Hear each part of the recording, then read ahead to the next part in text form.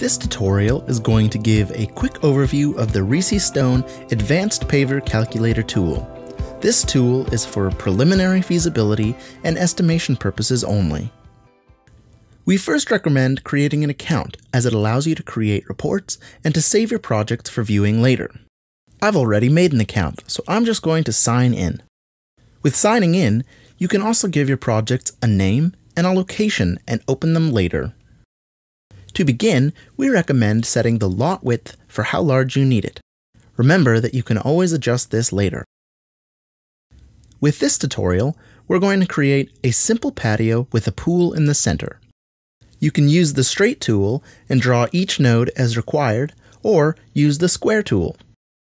Simply click and drag to create your shape. I'm also going to enable Snap to Grid, as it helps to keep things a little tidier when designing. Now that you've created your shape, you can select which paver you want on your patio. For this example, we're going to go with our Lexington tile in sterling.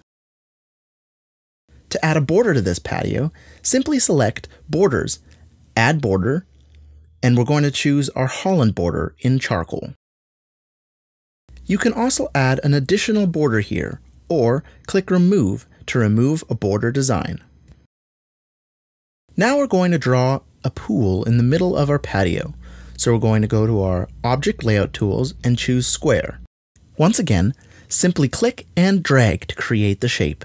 Please note that any object drawn on top of your patio will be subtracted from the material totals. To change the color of your object you've just drawn, click the Bucket tool and use the color wheel and slider to pick the right color. I have selected blue to remind me the shape is a pool. If you create something else, like a fire pit or an outdoor kitchen, you can choose whichever color you prefer. If you want to add a border around the pool you've just made, make sure it is selected and once again click Add Border. We're going to go with the same Holland border that we chose before. If you make a mistake while using the calculator, you can always use the Undo or Redo buttons up here in the orange box. You can also delete a node or delete the whole area that you've made here in the Paver Layout toolbox. Now, we're going to click Quick Estimate to gather a quick estimate of the project. But before we do, we're going to have to give our project a name and location. Let's name this one RisiStone Calculator and choose Vancouver, British Columbia as our location. Now the calculator has generated a quick estimate of your project below the design. You can see on the left side of the screen that the calculator has automatically assigned our patio and pool with the areas E and F. It also displays which product we have in each of these areas. So, for our patio, we have Lexington tile and a Holland border. For our pool, just a Holland border. We can also rename these areas if we want to. Simply click on the area you want to rename, click Label, and type out the desired name. We're going to call this one Pool. Let's also rename the patio. Once again, click on the patio area, click the Label tool, and type out Patio. If we click Quick Estimate again, we can now see the updated area names with the correct products for each. You can also see the material totals of Lexington tile and Holland and the quantities of each that you require. It also estimates the total base material, the bedding material, and the total outer perimeter or restraint that you will need.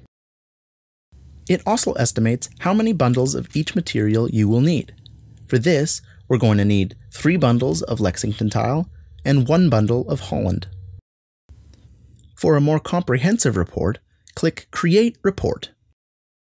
The calculator then generates a picture of the drawing you have just made, along with the material quantities that we mentioned before. You can now print this report by simply clicking the Print button. If you want to save a PDF of this plan, simply click Print Plan to PDF, and it will download your project plan so you can view it later. Once you're happy with the design, make sure to save it if you haven't already. If you want to view previous project plans, simply click Open and a list of all your projects will appear. If you want to delete a project, simply click the Delete button.